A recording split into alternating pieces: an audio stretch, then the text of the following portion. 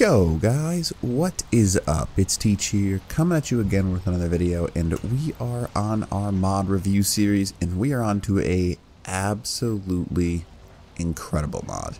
Now this mod is called Automated Arc. I have everything set up so you can see ahead of time, but I'll go through and explain everything to you and why it's a mod that you should at least give a try to. Especially if you're a solo player, there's nothing more frustrating when you have to spend 10 minutes walking things back and forth between, I don't know, an Indie Forge and a grinder or whatever you want to do. Now, everything that I have is all part of the core. There's a whole bunch of additional mods that are added into this if you want to add them. There's like, if you want to do a PvP server, it is completely possible. They have a PvP assistance kind of like turret based thing, but it's pretty cool. So you can see there's a whole bunch of interesting stuff here. The only thing I don't have put down is the vacuum, but right here, trash can, you can look through all of this stuff and it's all really unique. So so you can see right here, they all have different styles of what they do, and they all are very good at what they do. But there's only, I don't know, what was that, 21? Yeah, 20 different things, ish. And it adds in a whole bunch of really unique stuff. You can see here is an Indie Forge, but the really cool thing is you have the option to have a miniature Indie Forge, which is pretty neat. I like that a lot. That's my personal opinion.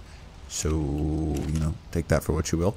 But you can see right here, it does require certain things to actually run it. Now, everything else you see is very normal and standard for Arc. There's nothing super special about it. But it's all based about making the most pain in the butt stuff in the game, just the usual base shenanigans, easier. Now, how you do it is very simple. I'm just going to start off by showing you something cool. So basically, I have this grinder right here, and we're going to go through each thing and show you, so don't worry about that.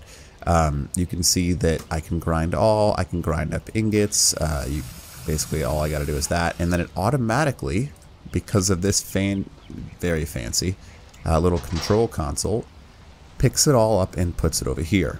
Now, that's great and all, and normally this wouldn't be such a big deal, because, you know, great, you've moved to one central location, now I just got to move it again. But you can set your storage boxes, your chem station, all of that stuff to automatically pull this stuff and make and do what you need it to. Now, you could very simply, you know, set this metal in here, that's up to you, but you can say, hey, I want you to balance the forges, which basically means that you're going to get an equal amount, so you don't have to worry about one working harder than the other ones. It's a really fancy thing. You're going to go, I mean, you could just toss it in there. You could leave it inside this console, and the console will automatically send it to that, which is really unique. The oil drum is also unique. It's pretty cool. Organic oils last longer. This is a really fun station. The organic polymer, or I guess you want to call it the polymer transmuter. But basically what you can do is you can make organic and regular polymer just from corrupted nodules. So it gives like Extinction a little bit of a fun thing here. And you see this right here. You can make organic polymer into corrupted nodules. You can just straight up make organic polymer, or I guess hard polymer from organic, so you no longer have to just waste your stuff. You can make a whole bunch in this station itself, which is really fancy. That's why I like it a lot. It's a very nice mod. It's something you don't think about until you're like, I just got 400 organic polymer. I only need 10. So you can turn that other 390 back into a regular hard form of polymer that you don't lose. All right. Now the next thing, the Smithicator. This is an awesome, you get the point.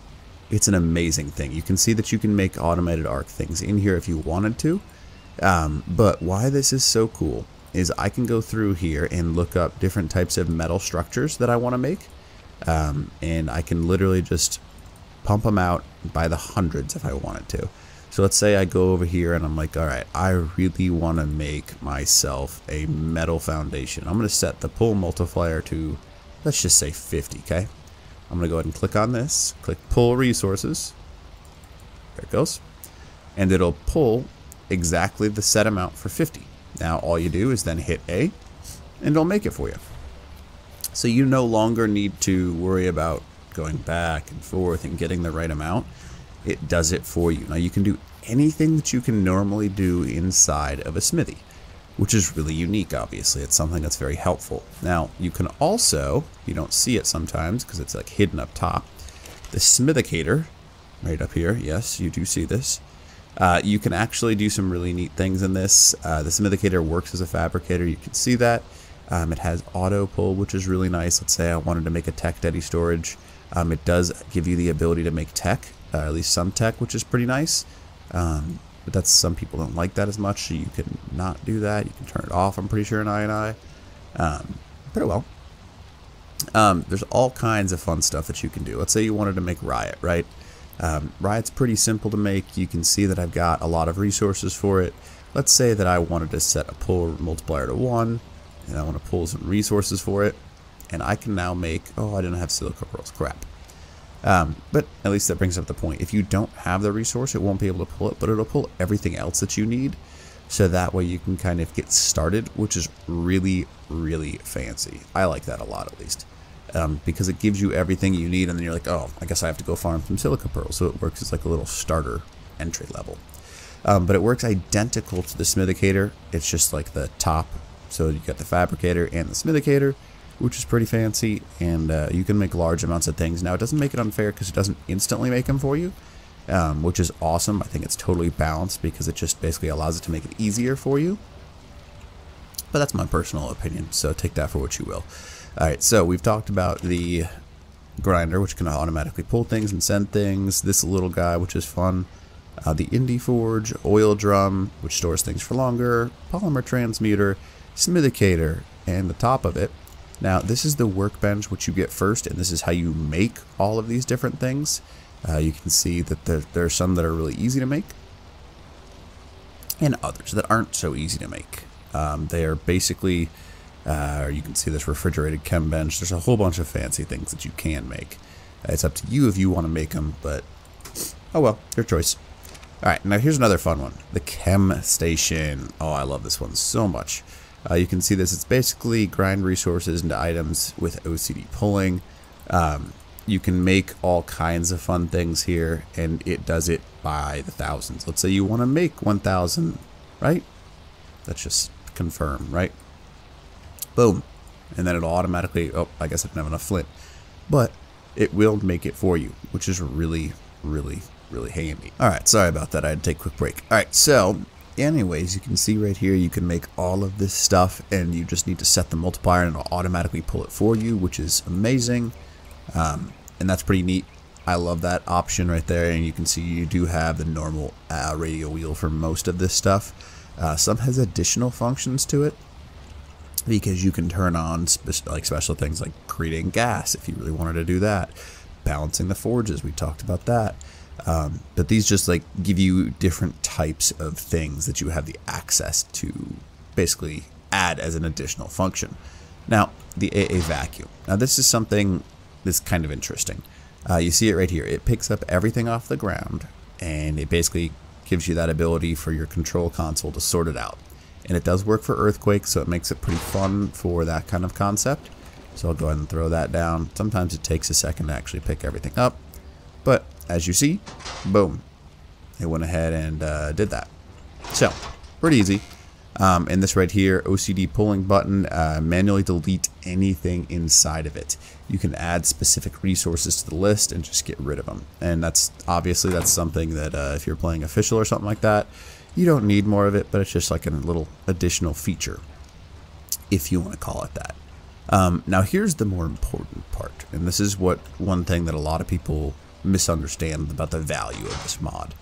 Let's say you have a specific way you like to organize things, and that's totally cool. I do as well, but you don't like spending 9 years trying to organize everything. This mod is going to make your life so much easier. So basically, these individual vaults, what you can do is you can go ahead and toss a resource in them and click add resources to list. That resource is now registered to that vault. Now, what's so great about that is that vault now specifically holds that resource. So you can use your little crafting station to send that specific resource to this menu right here. You can see that. So, I want the polymer. I'm going to go ahead and click, where is it? Why can't I find it? Show OCD menu. Alright. This one's a little bit different. The metal vaults are, at least. So, that's that. There's the OCD vault for that one. We're going to go ahead and toss in cementing paste in this one. We're going to go ahead and add that in.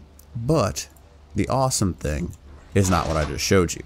So, everything you see right here, yes, is about to be magically filled. Now, all you have to do is click the manual sort button, and conveniently, in each one of these vaults now, is those resources that you wanted there. Now, I think that function alone is probably worth everything in this mod, because it automatically sorts everything. And you could have a vault for every resource, and it would individually sort all of it. Now that, my friends, is amazing. Now, the last thing that I am going to show you is a really neat add-on. Not necessarily an add-on, but it's really helpful for babies and actual grinding of things. I got to pick a couple of berries in order to really show you. And this right here is the actual refrigerated feeding trough. Now, very cool. I usually just toss everything you can in it. There you go. Boom, shakalaka right there. And then you can see that there's not much in there, but it does count, and that is refrigerated right there. So it counts as a refrigerator. You can click balance food and it'll send it to anything nearby, which is really fancy. You can enable a message if you want to, but that's up to you. And there's all kinds of different things that this could be used for. Let's say you've got like 5 trows in your base and you want them all evenly split. You could very simply just hit E on it, and it'll automatically split the food so all the dinos get food. I just think that's an amazing function. And to me, that's really cool. Again, this mod is entirely based on saving time, and it's just, that's really what it is. Now, let me go ahead and show you something else really cool. Let's say you really want to have multiple resources in a vault for some reason because you're crazy like that. You can click add resources to list, and go ahead and go here and manual sort, and it'll send all of those additional resources to that. So that's pretty cool. Now, this right here, this is the oil drum. You can see this right here, pretty simple, self-named. You don't need to worry about it. You can store oil in here, organic oils too, but that's up to you. Now, to me, this is amazing because it allows you to have all of that stuff at your fingertips, nice and neatly sorted. Now, it can be a bit overpowered for, let's say you're playing an official. If one tribe has it and one tribe doesn't, that's a big difference because, I mean, it's not fair if one person has the ability to automatically sort everything. It saves you hours of time. So anyways, but that's my thought process. If you want to save hours of time, this mod is amazing. So make sure you go ahead and grab it. All right, but anyways, hopefully this helps you out. Make sure you follow. If you have any questions, leave a comment below and I'll try and get back to you. All right, teach. Out.